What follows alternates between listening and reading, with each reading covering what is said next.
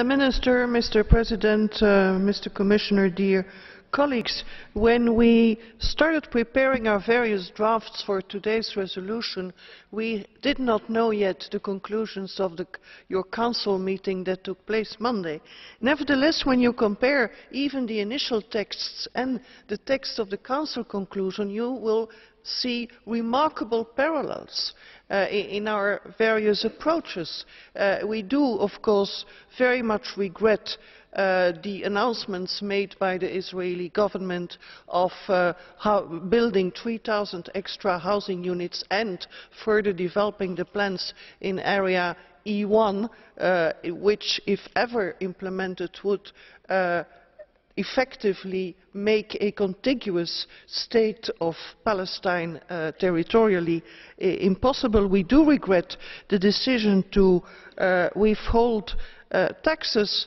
Especially both of these decisions and announcements have come days after the vote in the General Assembly of the United Nations, and it seems to us that by these announcements actually the Israeli government is undermining the legitimacy of Mahmoud Abbas, and by ricochet such an undermining of his legitimacy can only reinforce the status of Hamas, which from the point of view of Israel is kind of a paradoxical attitude.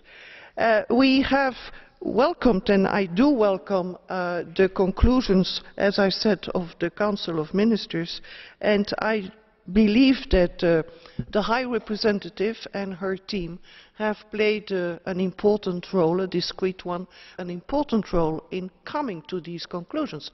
We should not forget that these conclusions have been approved unanimously by all the 27 member states. And this is something that the Israeli government should carefully ponder and consider, as they should carefully analyze the vote that intervened in the United Nations General Assembly. It is significant, as my colleague Gahler said, that only one single EU member state chose the side of Israel, so to say, and the other ones either approved the Palestinian bids or abstained. If the government of Israel continues to act as they do, they might end up completely isolated, and that would be a pity, because it will make the search for a lasting solution ever more difficult. Thank you.